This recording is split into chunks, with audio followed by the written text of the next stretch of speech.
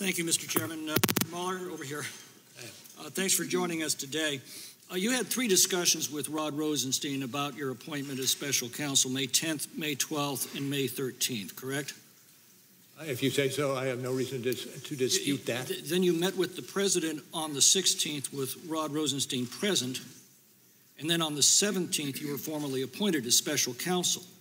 Were you meeting with the president on the 16th with knowledge that you were under consideration for appointment to special counsel?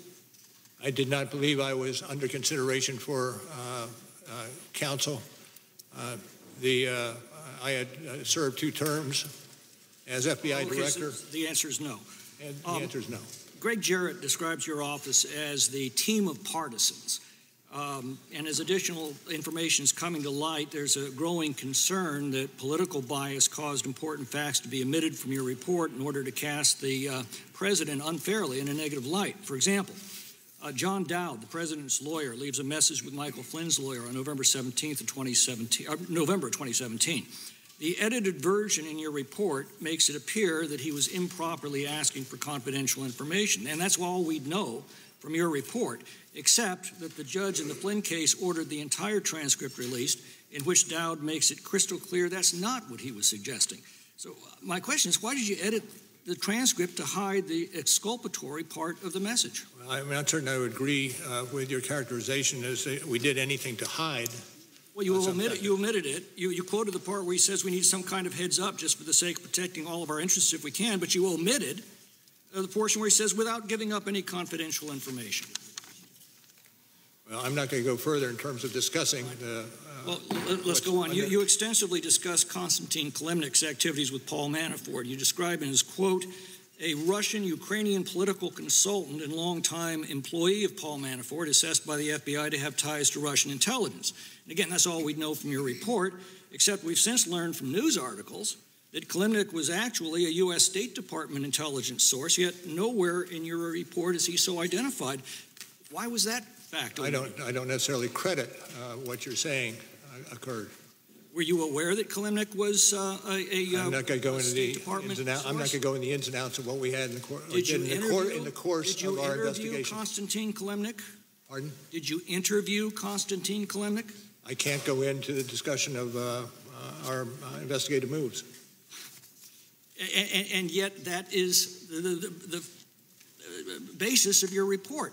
Again, the problem we're having is we have to rely on your report for an accurate reflection of the evidence, and we're starting to find out that's not true. For example, your report famously links Russian internet troll farms with the Russian government.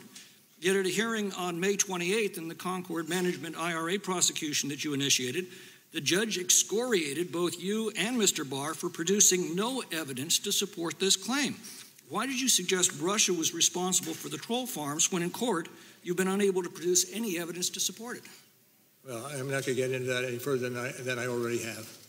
But you have left the clear impression throughout the country through your report that it was the Russian government behind the troll farms, and yet when you're called upon to provide actual evidence in court, you fail to do so. Well, I would again dispute your characterization of what occurred in that proceeding. In fact, the judge considered holding prosecutors in criminal contempt.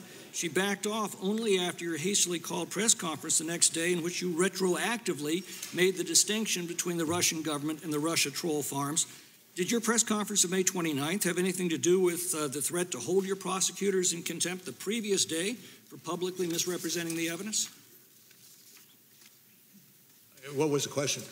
The question is, did your May 29th press conference have anything to do with the fact that the previous day the judge threatened to hold your prosecutors in contempt for misrepresenting evidence? No.